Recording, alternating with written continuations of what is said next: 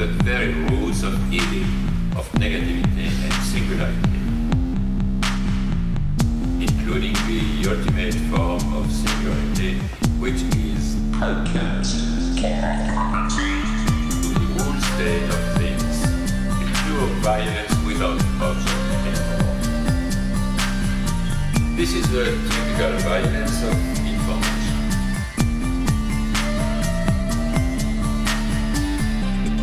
It's violent because what happens there is the murder of the real, the vanishing point of reality. Let's not have a misunderstanding here.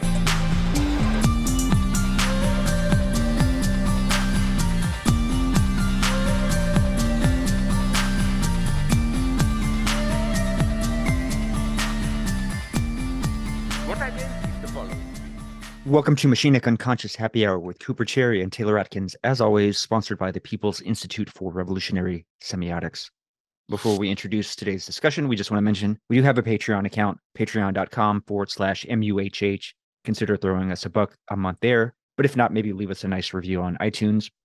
Today, Taylor and I are going to be bringing you a conversation that will be focusing on Jean Laplanche's Life and Death in Psychoanalysis. I think this is a great text for really the generalist in terms of psychoanalysis. I think that due to Laplanche's fidelity to Freud, but the way that he sort of incorporates some of Lacan's moves, I'm thinking specifically perhaps in terms of the diagrammatics element of it.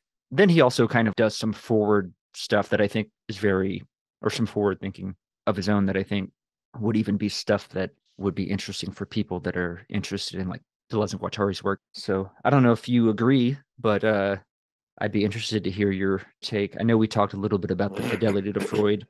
Yeah, Laplanche definitely has a fidelity to Freud in a certain way. He was a student of Lacan's for many years and co-wrote some stuff with another guy named Pontalis, who isn't as well known, but was another, kind of star student of Lacan's. They wrote an essay on, fantasy and the unconscious. You can see that cited in Anti-Oedipus. I mean, one of the psychoanalysts that Deleuze and Guattari actually treat fairly generously, if not very often, is Laplanche. They're pretty generous with him, because this book, V.A. Moore in Psychoanalysis, would have come out in 1970. So 2 years before gotcha. Anti-Oedipus. And interesting. 2 years before that, as I said, one of the essays, this long essay, it's like 60 pages on fantasy and the unconscious. He co-authors that with Pontalis. And I bring that up because, he also co-authored what's translated as the language of psychoanalysis in 1967 in French with Pontalis. That really shows his studiousness, his grasp of psychoanalysis, because, it's mainly Freud's language, right? It's his vocabulary, as it's called in French, but it incorporates Lacan, Lagache, Klein, Ferenczi, Rank, some Jung. It really tries to constitute, it's still, I think, kind of not the Bible, but like the codex, if you will.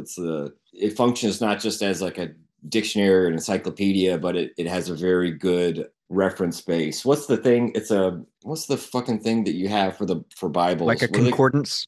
It's kind of like a concordance. It doesn't track down every reference, but it's very useful for each term, situating key texts and citations that can be referred to. So it's very good as a study guide for psychoanalysis. I highly recommend it to our listeners who are sort of wanting to get into or back into or just keep expanding their knowledge of psychoanalysis. So Laplanche is definitely a heavy hitter. If 1967, he's finishing what we think of as his studious work of sort of tracking down the concepts and sometimes we could call pseudo concepts or semi concepts in psychoanalysis, including some that he introduced, he looks over here that we'll get into. I mean, in 1970, this is his first sort of publication after his dissertation, which was written on Holderlin and the question of the father, or the problem of the father, where we get a little bit more Lacanian type reading of Holderlin's work of his last years, from the notion of, names of the father and et cetera. So this is like his first kind of fully psychoanalytic book publication, besides, as I said, the co-authored work with Pontalis. I do think that, just before we get started, I mean, even though this text was translated in 85, and there's a nice collection of essays of his was published by Routledge, in the late 90s maybe, called Essays on Otherness, where he really goes into his own work. I would say that's like the best little volume you could turn to for sort of his mature thinking. He's still not very much translated. He's got lots of stuff to be translated. He has a couple of books on Freud and sexuality.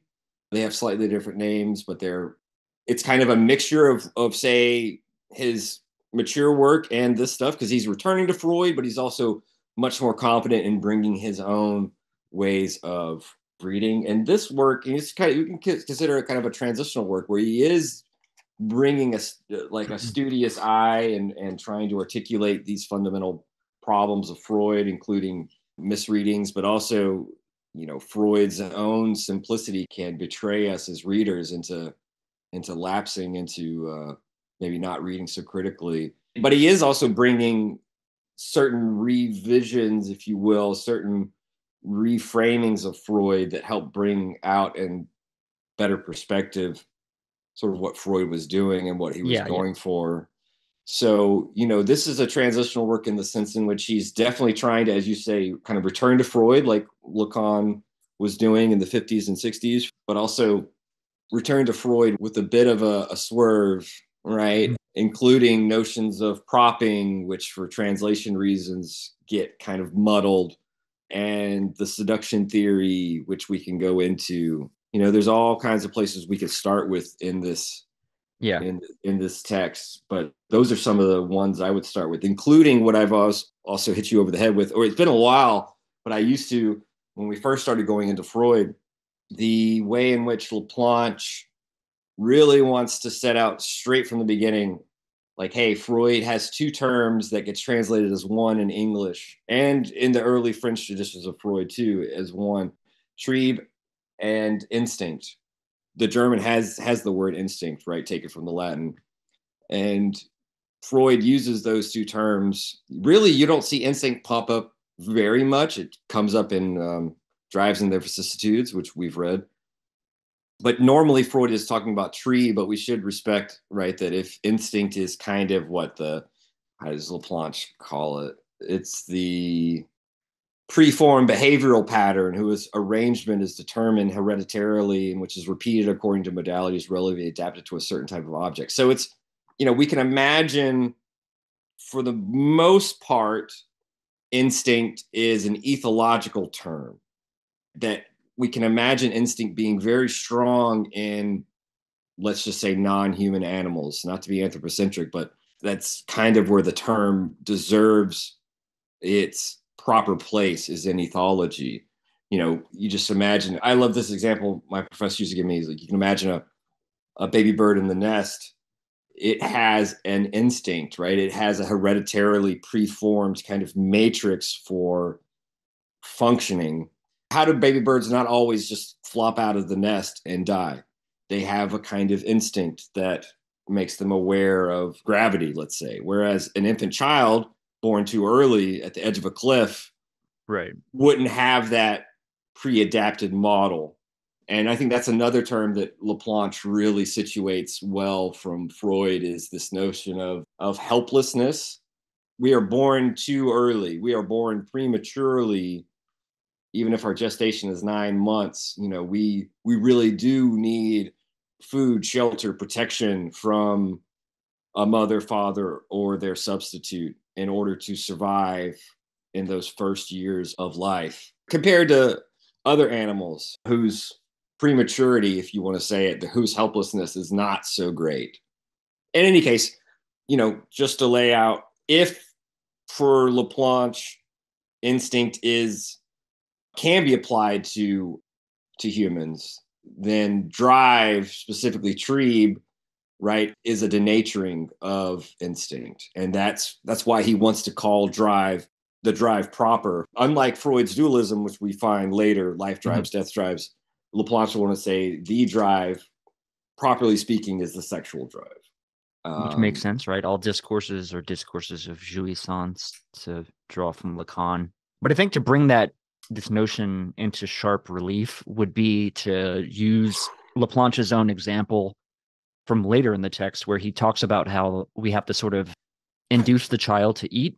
You know, the classic airplane, the mother or the father take a bite of the food to kind of seduce the child into eating the food. So in that regard, you can kind of clearly see how this notion of instinct within the human being is a sort of different question. Like we're on a different terrain, we're on a different register. Things are a lot more, let's say, messy than when it comes to something like an instinct, which is less territorial. The human being is the less territorialized animal, I think would be the way to, maybe if you want to think about that in that sense, I guess. I mean, I appreciate that. I do think so. Less territorialized, maybe less stratified. I mean, you can even think about this goes back to the organism, you know, from mitosis to meiosis. That's a deterritorialization. Like there's a lot more, you might even say, well, like unbound energy within the meiosis. There's a differential rather than this linear process that's at place, at which differential process is a lot more complex and nuanced, especially with regard to the psychical apparatus of the human being,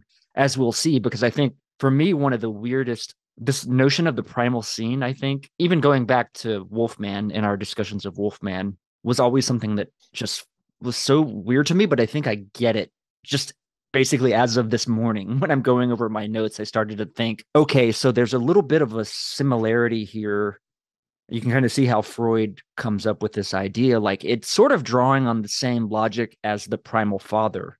The notion of the primal father is this like fantasy. It's not a real historical figure per se, but even despite that, it can still have real effects on the body and on the social, maybe is the way to talk about that.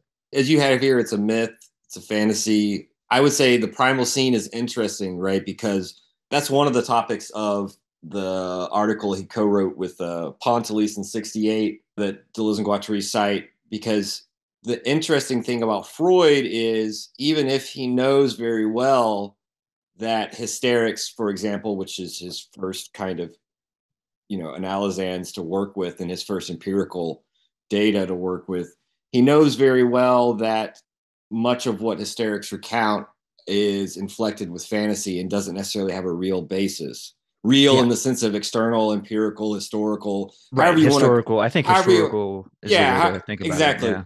Same with like the primal, the father, the primordial father. That's exactly. It's not historical. It's a structuring fantasy. Yeah, it's a structuring fantasy as a myth, and an explanatory device, etc. So Freud knows very well that hysterics.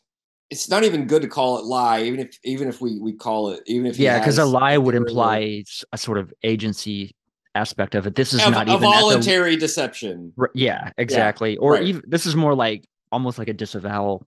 Yeah, I mean, so for Freud, what's interesting though with the Wolfman, which is let's say middle or a little bit later of his work, not late as in Beyond the Pleasure Principle, but it's definitely mid to late. He's still trying to track back in time a historical scene that would have constituted the quote unquote real external basis for the Wolfman's dream. Yeah. What's interesting about the primal scene is that it's like the bedrock that it's the kernel of the dream that can't be accessed, but Freud still wants to like hunt it down. Yeah, yeah. And what's interesting about it is in a type of an empirical sense. Yeah, and as a scientist, whatever, But what's interesting about the primal scene, if you want to, or just any sort of...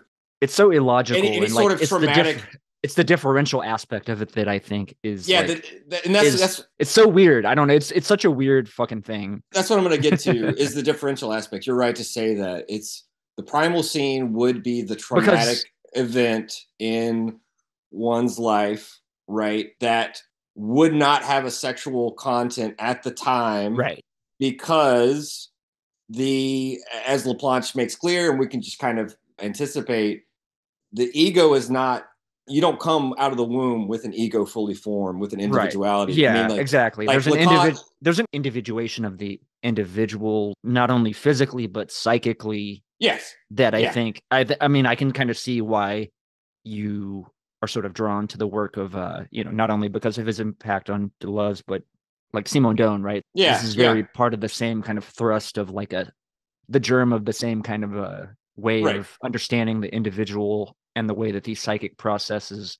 It makes complete sense in the way that, systems typically they tend toward systems start simple and they evolve and they expand and systems get more complex and et cetera, et cetera. That's kind of the basic way to understand that we don't come out of the oven with these baked in instincts. I mean, just to reiterate this idea, we have to sort of generate our own.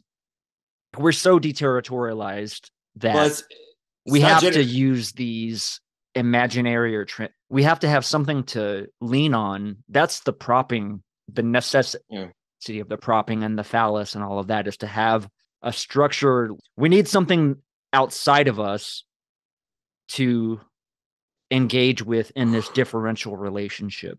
Yeah, so maybe you're exactly right. Something like that. Go ahead. Sorry, you're exactly right. Though it's not internal for Freud. For Laplanche, the unconscious is external. It's externally embedded, as Laplanche likes to say, like an alien entity, right? That is embedded from the outside, from other adults, etc. So I think that's why Freud wants to hunt down the primal scene to find out the traumatic moment that can't be recalled, right? That is. First of all, it can't be processed because we lack the either the individuation or the unconscious or the ego, or we lacked the latency period of puberty to understand. We lack the sexual knowledge. These are kind of unassimilable signifiers that embed like shards in our unconscious and form the kind of outcroppings of it. And it's only later with another event that the sexual significance is triggered. For Laplanche, as for Freud, the primal scene is not what is traumatic, properly speaking. It's not the first event that's traumatic, even if that embeds the kernel. It's the memory that triggers the associative link with that immemorial primal scene, that immemorial trauma that activates the symptom, that activates the trauma. So it's the memory that is traumatic. And that's why Freud will say in 1895 on his studies on hysteria that hysterics primarily suffer from reminiscences. It's the reminiscences that are triggered by event B that trigger the sort of trauma, the breach of the ego, which is sort of the ideas of sexuality that get linked back to some prior event. But, for Laplanche, Ratman would be the really good example of that, right? Because he comes up with that whole convoluted story about the money that he creates that sort of unsolvable riddle for himself with regard to paying back the money that is owed. Yeah, and the example Laplanche gives that I think is even better than Wolfman or Ratman, just because it's simpler, is the case of Emma, which is, again, from the 1895 cases. And very quickly, Emma's 8, goes into a store, supposedly is, and as we can take, is quote unquote seduced, as Laplanche calls it. She's sexually groped through her clothes, and then comes back a few years later, right after she's gone through puberty or is going through puberty, and sees the guy that groped her and his coworker laughing. And so it's the laughing that sets off that trauma of being sexually assaulted. She runs out of the store. And so she has, in her anxiety, she has these laughing faces. She has this, it's not even his face. It's just a laughing face that's like, we could say is, that's like the signifier of the superego or whatever it is. But, for Freud, it's the fact that this, and Laplanche makes it very clear, right, that she kind of reproaches herself for having gone back. Even if she didn't understand the significance, the sexual significance of the first encounter, it's that going back that makes her feel guilty and anxious.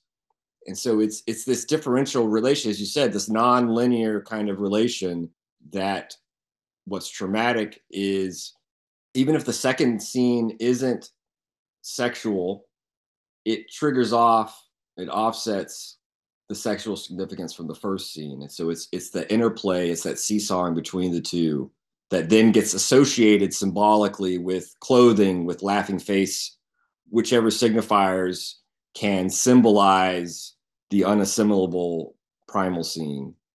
And so there's something similar with how he reads the Wolfman. But, as Laplanche makes it clear, Freud knows very well that what's important is fantasy. What's important is the role of fantasy in conveying this charge of trauma, not necessarily the real event. And so, like, Freud has this, he's wanting to be empirical and track down the historical event, but in reality, it doesn't really, that is secondary to, well, the Wolfman's dream or Emma's symptom. That's kind of, Freud's tendency to relapse into a kind of positivism, let's say, to try to like positively unearth yeah, that makes sense, the thing that did it.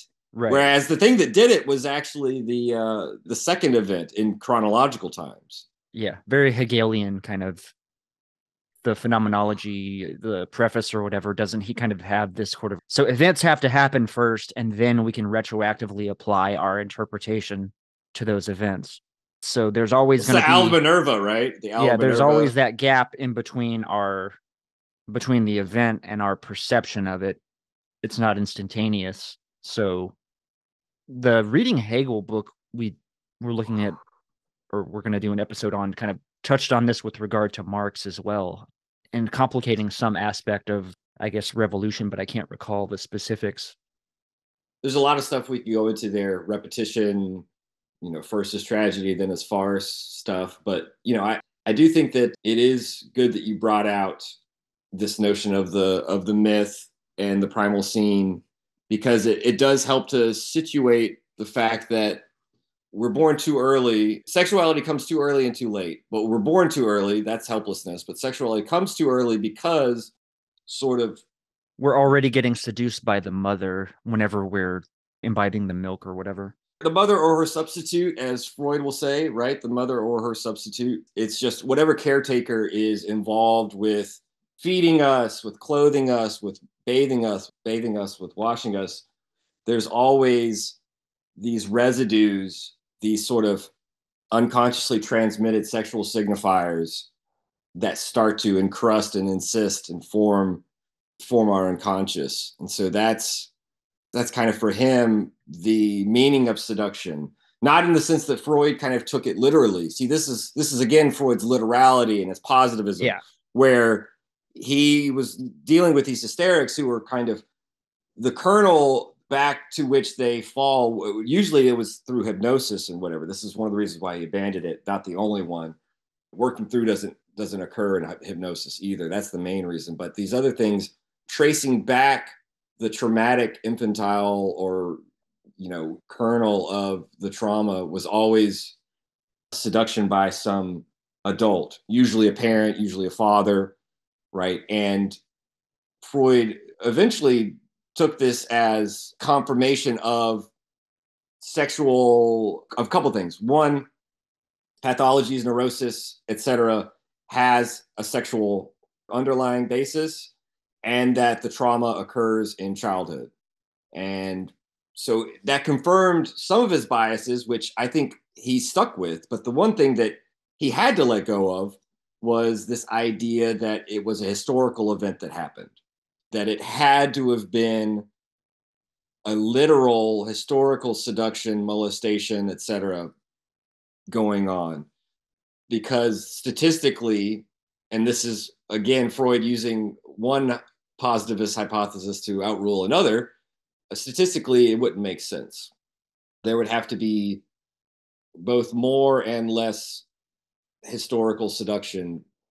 There would need to be more cases than resulted in neurosis, but also it would be too widespread because, it doesn't necessarily lead to on the side of the individual to that outcome. I didn't really say that well, but So I think what you're getting at is Freud kind of deduces there are all these there's all these neurotic patients coming to me. The source of their neurosis seems to be sexually related, meaning that there's some type of, as a child, they experience some type of traumatic event that, or like something that is So I guess he's thinking about child molestation, literally. Okay, there's too many reports.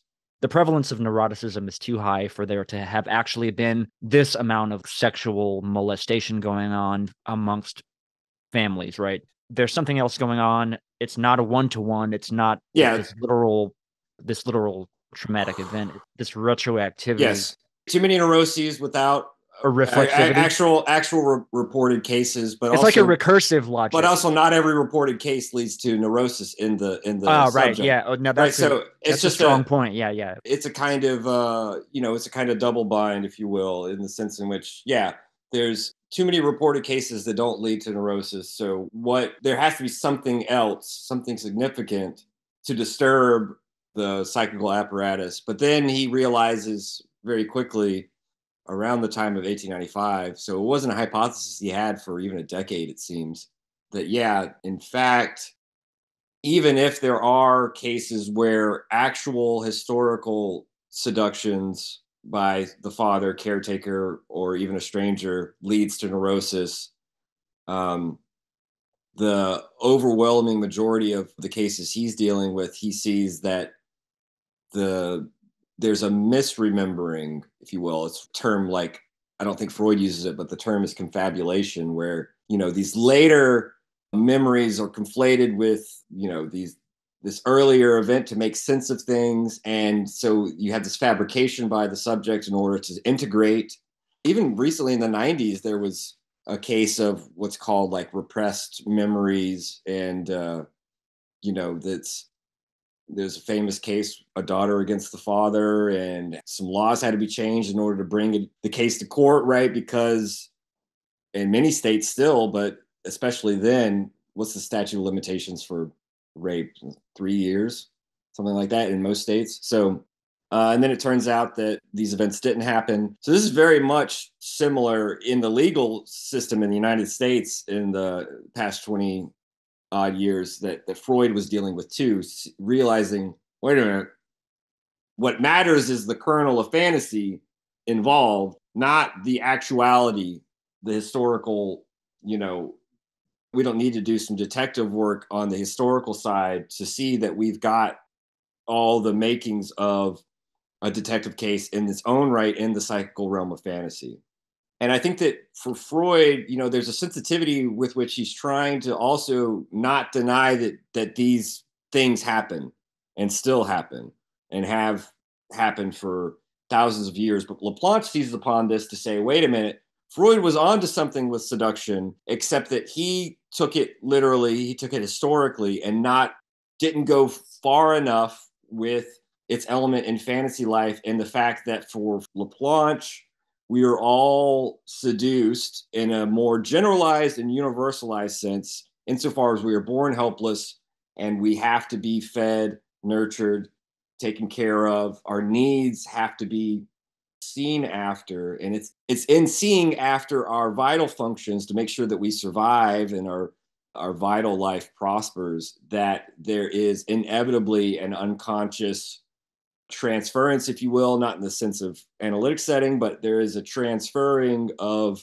the adult's sexual unconscious life involuntarily through these actions of loving. I mean, even Freud kind of goes back to this, but he just doesn't call it seduction anymore. He's given up that language. Freud talks about the mothers kissing the child, cradling the child, obviously breastfeeding the child. All of these things are endowed with an intensive life, an intensive sexual imbuing into the child who does not yet have the unconscious apparatus to navigate or decipher those sexual messages. So this is why Laplanche is always talking about as these alien signifiers that are like shards that take time to decipher and that are only deciphered after the event. This is another important term that Freud uses throughout his work that Laplanche really seizes upon, is the Nachträglichkeit, right? Literally the after the event, in terms of something is dragged along from the past into the future and is only activated afterwards. Not just puberty and the latency of the sexual drives, but traumatic events and the reactivation of memories, etc. Just to clarify, I think this even goes to something like the myth of the given with regard to sexuality, although it's not one in which we not all of it is conscious activity, just to highlight there. Like it's even the like unconscious affect or something has to be learned, I suppose, through repetition or some shit. I don't know. Through signification, not the fantasy element. I'm just kind of throwing out some, just to draw this out from a different angle, I suppose. The human as tabula rasa, in a sense. In terms of sexuality, there's a tabula rasa in terms of, so if the first need is being kept warm and being fed, if the first satisfaction is a satisfaction of instinct, properly speaking, right, of feeding, let's just say. Yeah. This is what Laplanche will want to distinguish as a function. If the instinctual can be called functional, there's a function of hunger, of feeding. We need that sustenance, that nourishment. That's a satisfaction of function. But in terms of what then starts to evolve is what Laplanche wants to call the drive, properly speaking. Trieb, properly speaking, the sexual drive. In the satisfaction of it's the desiring machine, it's the brakes flows, the mouth machine breaks off a flow of milk from the breast machine. A quanta of energy, yeah. Yeah, and it's in that interrelation that the sexual drive begins to crop up and prop itself on the instinctual function and denature it and swerve it. This is why he talks about the sexuality as like a constitutive Kleineman. It's already deviated from the start as it starts because it's already it's already inclined upon the vital function of feeding. I'll confess something personal here. I'm someone that tends to eat their feelings in the sense, obviously it's tied to libido. I think in particular, something like a chocolate, a sweet, the intensity of that experience of consuming and taking, and this is, what's the word for when incorporation, right? Yeah. So I think that's a weird element of the seductive part of yeah, incorporation is modeled after the oral drive. So yeah.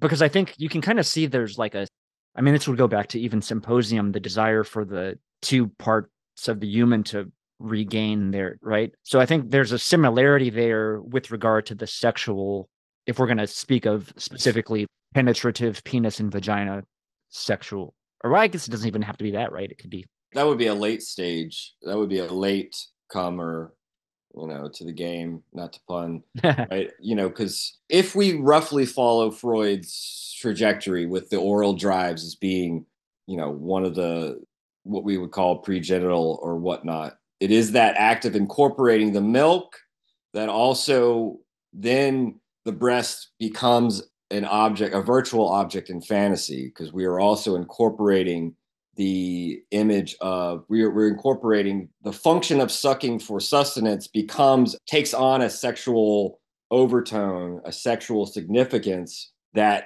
erupts in the child as an alien signifier, if you will.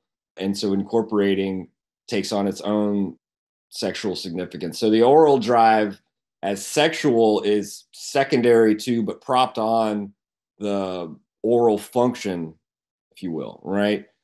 It's only later that they diverge, but sexuality is already perverted from the start, as we already saw from 3 essays on sexuality. We already saw that if the thumb becomes a virtual object that is in fantasy kind of substituting itself for the mother's breast, that's just one of the ways in which the sexual drive is already deviated and perverse constitutively, but not necessarily in a way that makes it bad. It just makes it take on, this whole other dimension to the living, to the human being.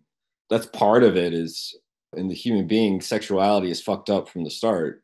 There's still something instinctual to it, but it's displaced or it's there's a differential and it's not this one-to-one. And I'm wondering if the sexual charge of eating and satisfying other drives is part of the lure. We've talked in the past about kind of the lure for procreation would be the orgasm, right? It has no, at least on the female side, even like it has no function necessarily per se, as opposed to the masculine ejaculation, right? Somebody has to ejaculate for there to be procreation. Now, the way that that ejaculate gets to pair with the egg, that's a whole, that can be deterritorialized in many ways. Like that's an open question for us to solve as far as procreation. That's an open field. There are practices that get historically embedded, right? Heterosexuality, but I've given the example of taking a turkey baster. You could like harvest the man's semen. You can, to be very crude about it, but you get the point, I think. So do you think that that's the case, that the sexual excitation is the lure? It's a more subtle, under the surface sort of lure, I guess. I would just say that there is a satisfaction of the function in feeding. In the instinct, the satisfaction of the function is related to an internal stimulus in a certain sense, well, right? Laplanche brings up that notion that you kind of have to induce the child to eat later on, which I think is kind of illustrates that it's not this linear. That's getting further along. Because we're talking about from breastfeeding to like a 3 or 4 year old. Obviously, there's a big gap of individuation that occurs there, right? It's kind of what you're saying. The infant normally, and I say normally here because I'm not a pediatrician, instinctively searches out the breast, fumbles for it, right? So yeah, it needs help along the way, but it's still trying to fulfill a vital function. Whereas thumb sucking doesn't fulfill a vital function, and yet simulates one. Yeah. Okay. It simulates that instead of a displacement of the vital function onto the sexual, because of the way that the sexual drive props on initially and then can diverge. So we can talk about a secondary deviation or a secondary perversion. Deriving pleasure from thumb sucking is just the orbit of the drive, right? That's just the drive, the sexual drive exciting itself. And this is why for Freud, after we've sort of fulfilled these needs, and once the sexual drive starts to prop up, then we can really talk about autoerotism broadly, the autoerotogenic zones, the erotogenic zones, right, where the body is still kind of fragmented, but we can take pleasure in it, our own source, sort of the partial drives, the skin, even the internal organs, right, for Freud can be these partial organs of satisfaction. But, I think that the important thing is it's only later that we start to conceive of total objects, and specifically the ego as a narcissistic object, right? The ego taken as a love object in a certain sense. So, yeah, you talked about destratification, deterritorialization at the start. I think that's part of it. But in any case, we've talked about seduction, right? This outside encounter with adult sexuality for which the child is not prepared until much later. And we talked about propping, of the drive on the function. And I think that those two things are important for understanding what Laplanche means when he says that, Freud's seduction theory should be taken back up, but it should be generalized and universalized and not taken literally. What do you think about the question Laplanche asks as far as the sex drive or the sexual drive in particular being repressed and none of the other drives being repressed? Do you recall this? If it would help to pull up a passage, I suppose I could do that. But yeah, ring a bell at all? He brings it up in several registers, but this notion that it is, it is sexuality or the sexual drive that is repressed. Yeah, you have it here. When he's talking about the general layman's view of psychoanalysis, the man on the street, which is, what repression, what's accepted as repression, what is repressed as sexuality. He says something like that, right? I think that it's mainly the idea that Freud went through, as we talked about in the 3 essays, he went through a lot of trouble, I would say, and was a little bit controversial and polemical in his 3 essays in order to destroy the common received notion of sexuality. Right. And as we said, it still kind of exists with us today. Even if it's more accepted now to talk about childhood sexuality or infantile sexuality, it's still kind of weird. Oh yeah, for sure. I was thinking about the mother, I was trying to explain this to even a friend of mine that is like taking some not counseling, but some type of therapeutic program they're involved in. And I was talking about how, yeah, it's like if you told the mother that they were like getting off on the baby suckling, like feeding the baby, that would be there's something horrifying or like repulsive to our own concepts of morality there.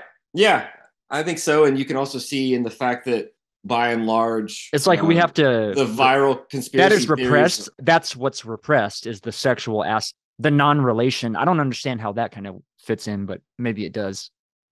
I think that what's repressed maybe is not sexuality in its common notion, because one of the things he says is the common man on the street might think repression and sexuality are the two things that represent psychoanalysis.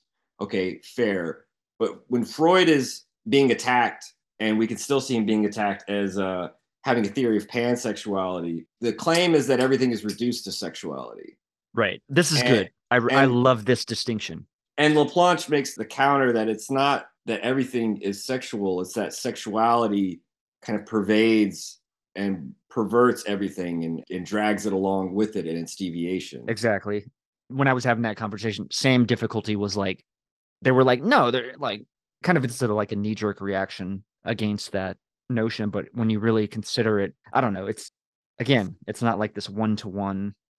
This is clearly shown by what we were talking about with the function and the drive, the sexual drive, right?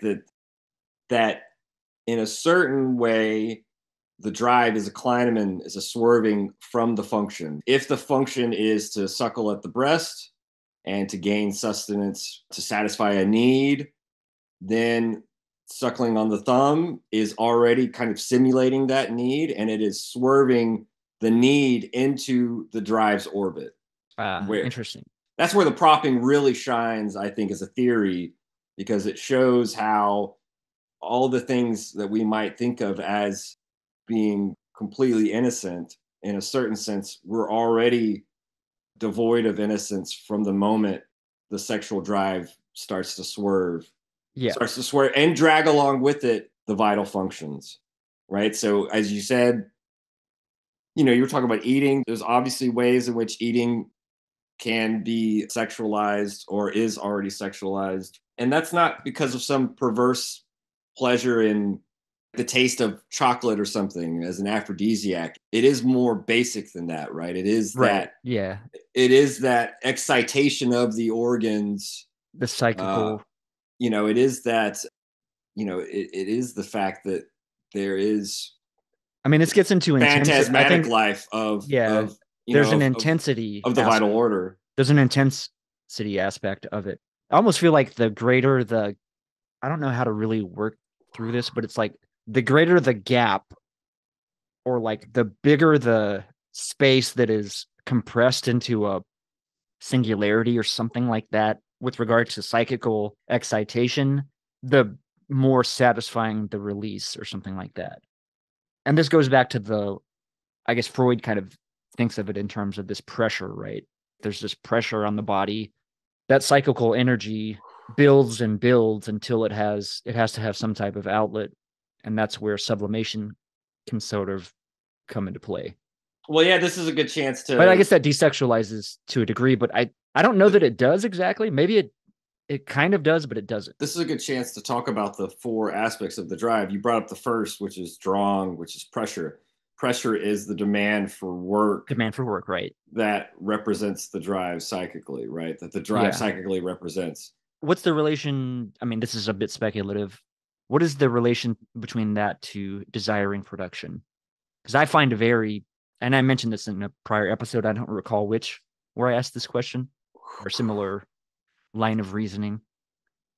Demand for work in terms of desiring production. Well, first, the demand for work, the pressure and the drive is the fact that an external stimulus can be evaded or run away from, whereas an internal stimulus cannot. right? So if the drive is taken as an internal stimulus and building up a pressure, it's a demand for evacuating that pressure. This is what Freud calls satisfaction when we're talking about the drive specifically. Yeah, because we're taking satisfaction is the aim of the drive. Yeah, we're taking the body's psychical energy and we're like flattening it out. We're going back to a zero state of homeostasis. It's almost like a wave. If you think about the higher the amplitude of the wave from zero, the greater the satisfaction. Potentially, I think that could be right. It could be also. I think that could be right in general. There's also a rhythm to it, but yes. Yeah, because I was thinking like the sexual would be the ultimate expression of the way the effectual tension of the orgasm is maybe one of the highest registers a higher amplitude than any other type of release of energy. But that's not to say that writing a poem can't, there's an amplitude of that as well. So it's still providing satisfaction, but it may not provide the same level of intensity. I do think that is important. You brought up the stimulus of the body. I think that for Freud, right, the pressure is sort of a delegate, a psychical representative of the source of the body, right? If the body is the biological medium within which the stimulus is the body activated, the tension is psychical, right? So the tension, the work, the pressure, the working through and the pressure of the drang, of the drive is within the psychical apparatus, as he wants to say it. And that includes, and so if the aim of the drive is always active in the sense of its satisfaction, it's releasing that tension and that pressure, fulfilling that demand for work through some sort of evacuation, which can be in talking, like we're doing here. Be for sure, like the talking cure in Freud's way of speaking, or just venting, as we call it, like in everyday life. Sometimes it's good to just vent. Already that has a metaphorical relation to this notion of this economic notion of building up pressure and releasing it. I mean, and I guess in terms of desiring production, the demand for work is kind of a demand to connect, disjoin, and conjoin that the productions themselves entail. Like via the syntheses? Yeah, that's. Or would it be more like the machine aspect of like the break flows with the teat and the milk? That's part of the same thing, though, right? You're connecting. Yeah, I guess that's true. You're disjoining, and I guess that the demand for work then becomes more complicated for desiring production, because then it becomes whether we're talking about an exclusive use of the syntheses or an imminent use, and that gets us into their own paralogisms of the unconscious and gets us kind of far afield from Freud. So I would just say that, in terms of the demand for work in desiring production, it might be a slippage in terms to do an easy overlay of the two. But yeah, you could suppose fluxes, flows, providing some sort of pressure, and breaks cutting off that pressure. You could also suppose demand for work transposed onto the body without organs, insofar as the body without organs attract these machines, these desiring machines, but also wants to repel them. I think that could be a demand for work too, right? In terms of the psychical apparatus and wanting to keep intensity as close to zero as possible, right? That's like the desiring machines trailing off back into the desert. So, I mean, you can make some analogies. I don't think there's a one-to-one correspondence. Yeah, it could be like maybe they kind of were inspired by this aspect or something whenever they were developing their concept or something. I think on that might be the better way to historically understand it. I think definitely on the one hand there, Guattari at least, if not Deleuze, I don't know why he wouldn't know the essay. They're inspired by the four factors of the drives and their vicissitudes, the way that Freud describes drive as pressure, aim, object, and source. I think that they deterritorialize the source, right? Because body without organs already implies a questioning of the organism and its sort of ideal source material. I think they definitely want to denature the object, which Freud too already does, because for Freud, we don't have a predestined object, and we're also not necessarily objectless. The drive doesn't have an object at the start, but the vital functions do, right? The vital functions object is satisfaction of need, right? Is whatever can do that, whether it be the breast or a bottle, milk, whatever sort of sustenance. The sexual drive's first object is kind of an analogy, a mimicking, a simulation of the object of the need, right? And so you can kind of see some of this too, where it's the same kind of evolution in thinking. But I do think that the one thing that they would disagree with, even if you broke down drive into, and this is why they don't really use the term, into that is interesting, right? into pressure, object, aim, source. The one thing they would definitely have beef with Freud is how at each stage, to a certain extent, Freud is using this language of ideational representative, that the source is sort of an ideational, a psychical representative, a psychical delegate of the body, right? So it's this kind of, there's a kind of Cartesianism to it, right? There's a kind of space of representation to this language of breaking down the drive, insofar as we can't measure the work. We don't have apparatuses to measure it. Even if Reich trying to measure orgone might have had had some analogy to this. So, I think that would be their main question, because for them, desiring production is sub-representative or a-representative. It doesn't take place on the plane of representation. It's completely different register. Yeah, well, that makes sense, because I was going to say the same sort of logic would be like, okay, I'm experiencing psychical pressure or whatever, pressure in the body or in the psyche, and I have to interpret that and express it. You know what I mean? I have to mediate the desire, the pressure of desire, and I have to direct it somewhere. Obviously, I can't interpret my desire before the fact. There has to be an issue. There has to be pressure before I can interpret. That's almost a signifier, in a sense. To go back to Seminar 20 at the end, Lacan's discussion of the rat and the maze, I think there's maybe a connection. Do you see what I'm saying? Where you kind of have to build at that level, even a process. Right. You have to construct the system to interpret your needs or desires or whatever.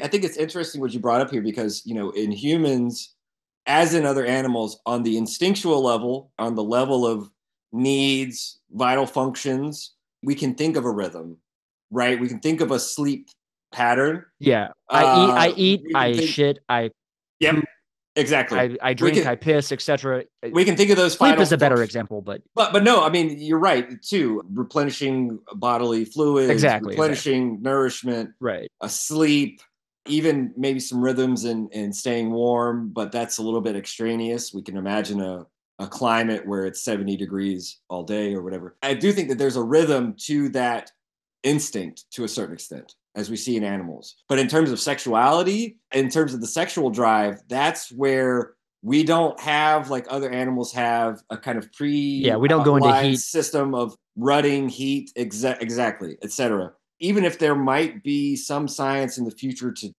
detect one, look at pheromones and stuff like that, we see that it's not universal. And I'm not just talking about incels. We see that there are much more asexual types. There's also sexual predatory types. But to call that a rhythm, as though each person had their own rhythm, would be, I think, a misuse of the term. Yeah, right? I would think about it like this. I would kind of say that, okay, so the human sexuality is deterritorialized here because there's no necessity to fall into these very territorialized rhythmic functions that you're discussing, right? Human sexuality is open to whatever time frame. I mean, this gets into biologism, so I don't know if it's even worth bringing up, honestly. So go ahead. If you had something.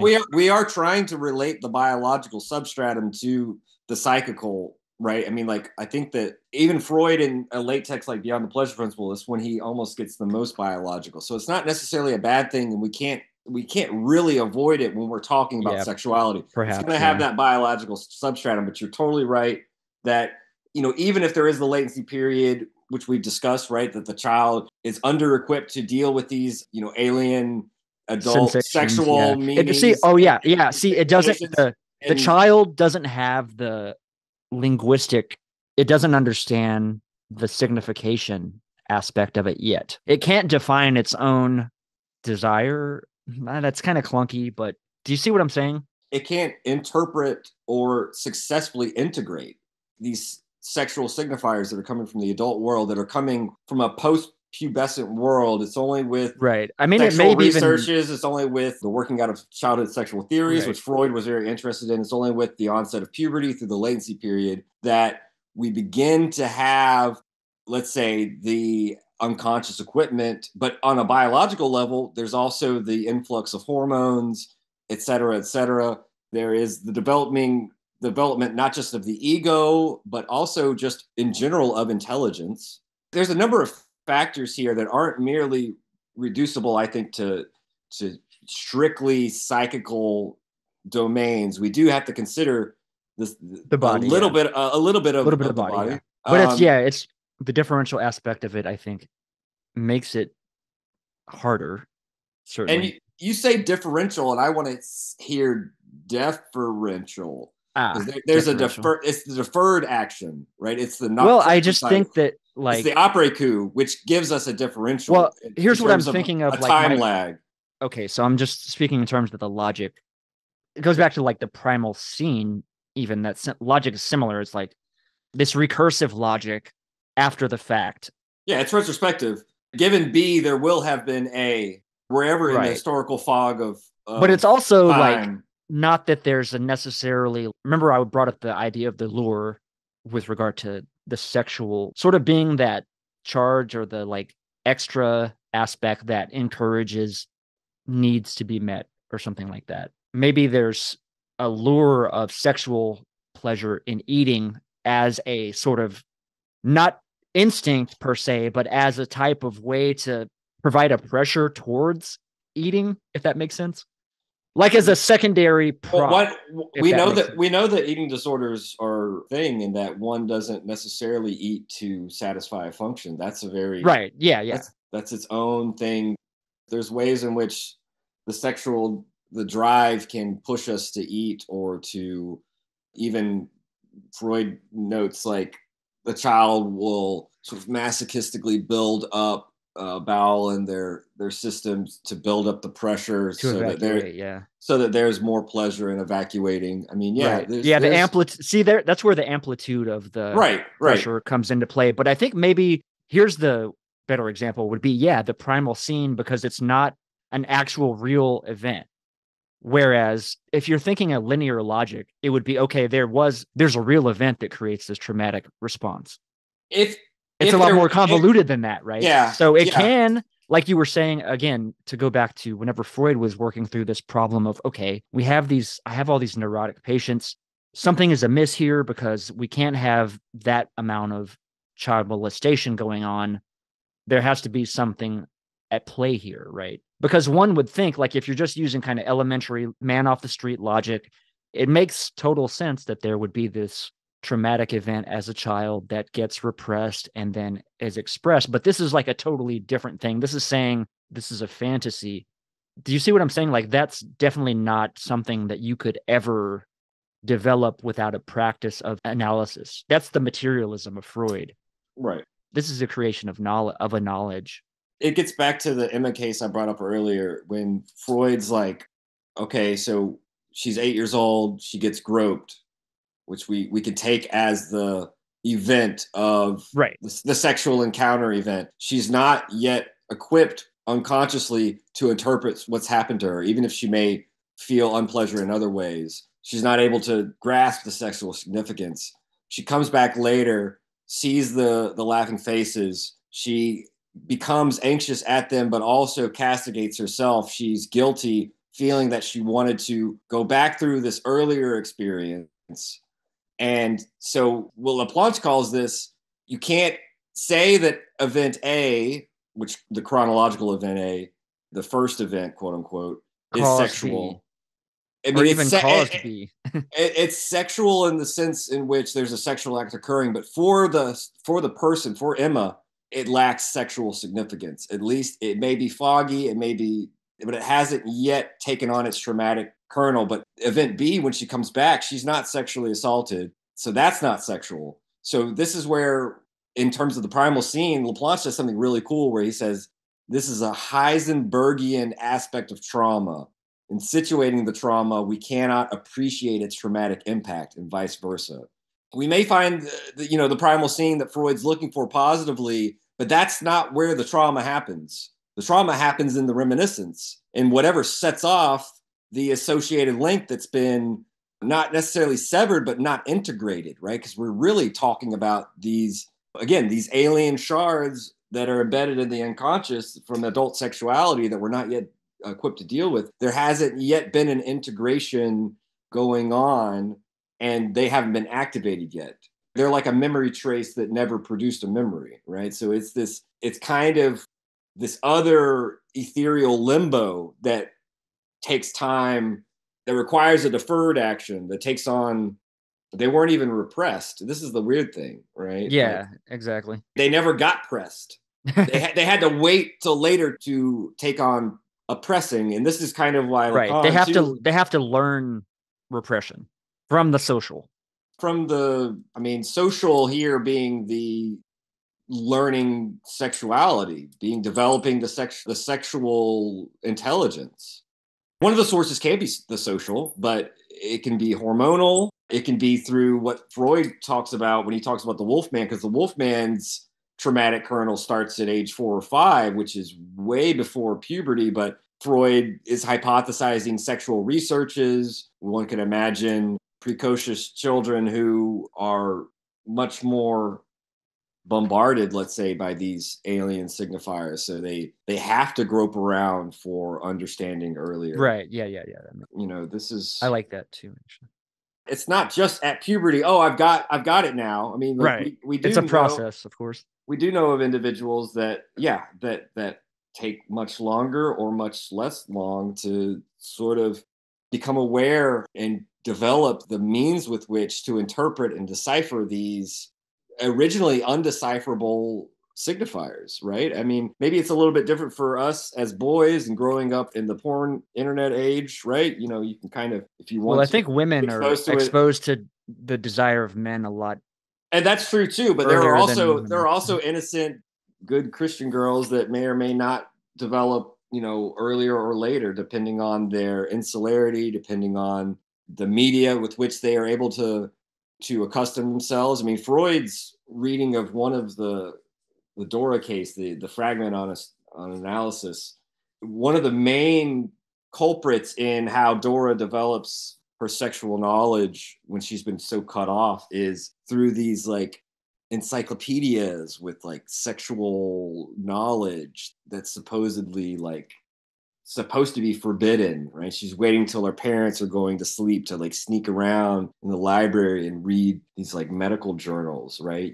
Like a book on midwifery or some shit. It's interesting. The sources, or the secondary sources of sexuality, are very interesting. And so it doesn't necessarily have to follow any, as you're saying, there is this whole differentiality that's highly complex and highly individual. It doesn't necessarily have to be hormonal or biological. That plays a part. That obviously plays a part, but that's more on the instinctual side, if you will. If you want to make at that point in puberty, at that stage in development, if you want to try to distinguish the instinctual and the vital from the sexual, which is highly dubious given what we're talking about with Laplanche, the hormonal could be that biological substratum, but it only is a catalyst for the unpacking of the sexual drive. Unpacking in the sense of rendering decipherable and more conscious. And it's at that stage of becoming conscious that then we can have the trauma, that the trauma can really set in, because that's the breach or the effraction of the ego as defensive shield or however you want to call it, that creates this rush of excitation that is experienced as unpleasure. And the ego fights back and tries to inhibit that unpleasure through repression. But the unconscious is also, from its side, sucking down. If the ego is pressing down, if we can think about it, ego is pressing back, repressing the idea, the associative symbol of the traumatic event or memory. The unconscious is also kind of like the fore and aft pressure that you exactly. A number of times. It's the fore pressure and the after pressure. The unconscious would also have to be in cahoots with the ego, with the repressive agency. Otherwise, I mean, for Freud, he kind of makes it an economical argument. If this were not the case, the psychical apparatus would work differently because there's more of an expenditure in repression than in working through and associatively integrating. There's much less tension involved. Oh, interesting. Right? Okay. That's resistance or? Well, that's resistance to the cure. Sure. I mean, but that's different, right? That's a little bit different because, if we follow Freud along, it would be the case that that analysis would be very easy. You just go and see somebody, they give you a magic cure, they hypnotize you, right? They give you suggestion. And you know what? The psychical apparatus wants to evacuate that tension, wants to go back to zero. So why not stop repressing? That'll save up a lot of energy for other things. And I think that to a certain extent, there's many factors in there for Freud, but one of them is, we could call it this resistance to working through and integrating. There's still so much unpleasure in actually connecting the links together. There's still this, we could call it, there's a fixation of the drive to these alternate means that it's found providing satisfaction despite that repression. There's the secondary benefits of the illness, what Lacan, as Zizek might call, enjoy your symptom, right? That another aspect of it, not the only one, because that's super ego stuff, but the secondary benefits of the illness is kind of. Yeah, so it'd be like sympathy, etc., that one would receive. Yeah, and almost like the, what is it?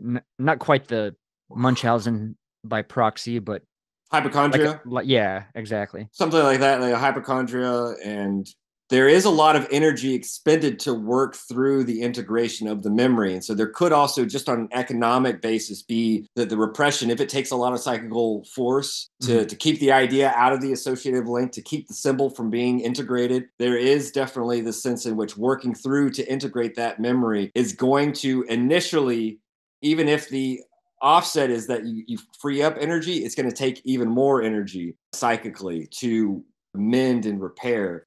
And that is also ballasted by the fact that working through the memory and making it conscious provides so much unpleasure that it can re-affect the repression and bring it down harder. It's similar to kind of how Freud talks about jokes as a coping mechanism, right? That joke may lift the repression, but it's almost a way of acknowledging it so as to put it back down even harder. To disavow, yeah.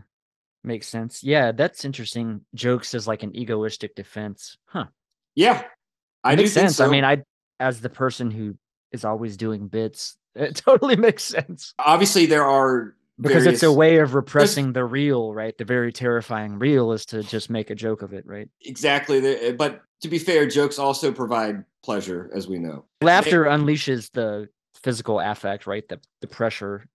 Yeah, laughing, and it can create endorphins, to get back to this biological substratum. Laughter is the best medicine. I guess that's the thing. I mean, for Freud, if laughing were enough, that would make psychoanalysis easy. Yeah, if the economic model were enough, because he very much sticks with the economic model from the beginning to the end, but you've also got these topographies to consider, or the topological model, you've got the dynamic model. So just considering a symptom in terms of, well, wouldn't it be great if you integrated this so you had more free psychical energy? If it were that easy, we would have perfected psychoanalysis millennia ago. Makes sense. I know this sounds weird and there's a lot more to talk about, but do we really need to? It almost feels like nice and succinct to end on that note, but it's up to you.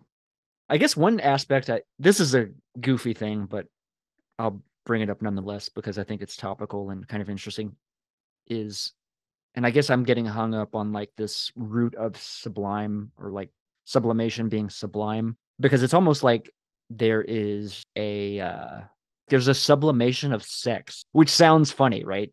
Sex itself is sublimated in the sense of it. We try to desexualize sex by this argument of sex should only be tied to reproduction solely, and any sexuality outside of reproduction is bad, is unproductive, it's waste, right? Can I read a quote from Freud? Yeah, please. This is Civilized Sexual Morality and Modern Nervous Illness, which is published in 1908. So Freud says, or Laplanche says, Freud looks for the ultimate motive force of these types of behavior in a transformation of the sexual instinct. The sexual instinct, this is quoting Freud, places extraordinarily large amounts of force at the disposal of civilized activity, and it does this in virtue of its especially marked characteristic of being able to displace its aim without materially diminishing its intensity. This capacity to exchange its originally sexual aim for another one, which is no longer sexual, but which is psychically related to the first aim, is called the capacity for sublimation. It's displacement, as you kind of said it earlier, which you were talking about the displacement of energies from the vital to the sexual. And I would want to call it that being a transferal. But I do think here displacement is good for talking about sublimation. Yeah. I mean, I was just using kind of like those words colloquial. So definitely feel free to like. Freud takes sublimation from, obviously, he's thinking of the arts and the sublime and the beautiful. Even to go back to the symposium, the distinction between the body and the ideal form. Yeah, one particular beautiful body to all particular beautiful bodies to the form. You're passing your desire for one particular beautiful body straight to the forms without an intermediary. That's sublimation. Because honestly, sublimation is also a chemical term where you go from a solid to a gas without melting. I take this crude physical process, and I elevate it to something that is beyond, that's transcendent. Plato's really good here because it is about desire is for Diotima, Socrates. It is love. Desire is desire to bring birth and beauty, which is also described as for the immortal. So if procreation is the kind of material base level in which mammals or animals can reproduce and thereby live on immortally through the line, there's a sense in which sublimating that by reaching immortality without procreation, without physical procreation, if you will, right? Through works of art, etc., intellectual activity, that could be the sublimated form of immortality. And, it's even you could think of Achilles. Yeah, I was going to say the Greek notion of immortality plays very well into that, right? Because it's not the body that persists, it's the like history or whatever. Like, art, great works of art, great works of, to go to Achilles, great, stories, etc. Great deeds, great, or like story, to live on in the songs. I mean, this is something that they talk about in Game of Thrones as well. It's right. Is this something that I feel like someone being jealous of another person, like this is something that would get a singer would devote a song to, these acts of valor or what have you. Yeah, I mean, Achilles is told by his mother, you're going to, if you go and fight Hector, you're going to die. Right. But you'll live on. Exactly. But Achilles is thinking, I'll live on in song in the Homeric ballad. Or if you don't do that, you'll live a long life, have children, etc. Right. So it's this choice between the genitality, which we could call it that, right? Sexual reproductive acts, which is one way of creating. Or do you want a limited domain of mortality? Or do you want he takes the Baudrillard route? Yeah. I think. Do you want a greater immortality and live on in song and be talked about on a podcast a couple thousand years?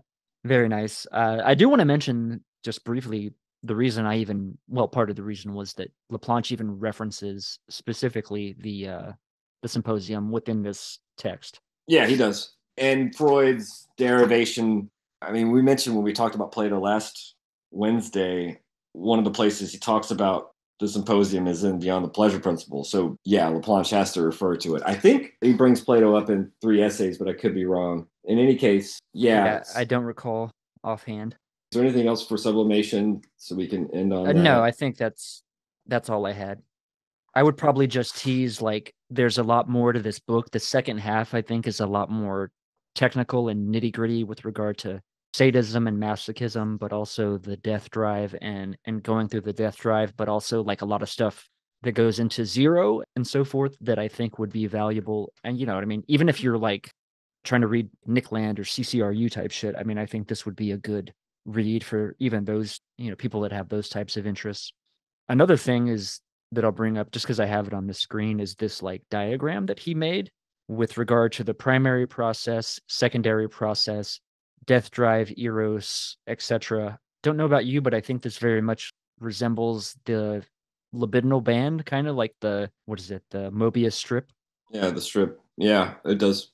Something we'll have to return to for sure, because I want to discuss like the free energy, the bound energy, that's relation to primary and secondary processes, death drive, eros. That's a fascinating discussion. I think maybe the bound and the free energy would go towards my kind of discussion of the, what would it be, intensity relative to amplitude, etc. But those are just some kind of finishing thoughts to kind of tease this work for anybody that's interested in reading the majority of it, because it is definitely one I would recommend, again, to people that are interested, whether it be in psychoanalysis, broadly speaking, or even to something like, Land's work, the CCRU, like this stuff on the death drive and zero, I think is very, very foundational for that. Did you have any other thoughts that you wanted to work over? I think everything she said was good, and I will end with this note from Laplanche. In the psychoanalytic literature, the concept of sublimation is frequently called upon. The idea indeed answers a basic need of the Freudian doctrine, and it is hard to see how it could be dispensed with. The lack of a coherent theory of sublimation remains one of the lacunae in psychoanalytic thought. So, skipping over the other page or two in that definition from the language of psychoanalysis, it is interesting that he's like pointing out, there isn't a fully formed, coherent theory of sublimation, and it is one of those gaps that needs to be filled in. That's why we keep talking about it. I'm stuck on this notion of reading it like the root sublime and making so much more sense, I guess, because I think that's something that I initially kind of glossed over, but it really helps drive home what's at work conceptually, I think.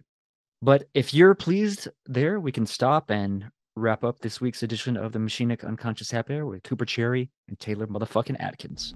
Peace. The very roots of evil, of negativity and singularity,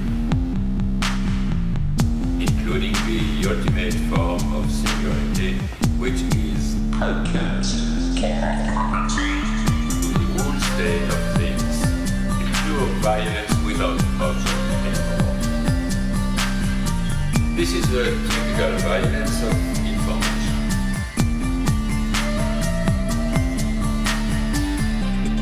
It's violent because what happens there is a murder of the real, the vanishing point of reality.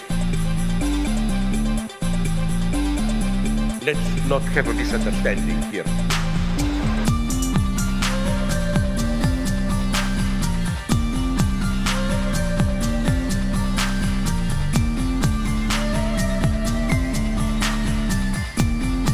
What I meant is the following.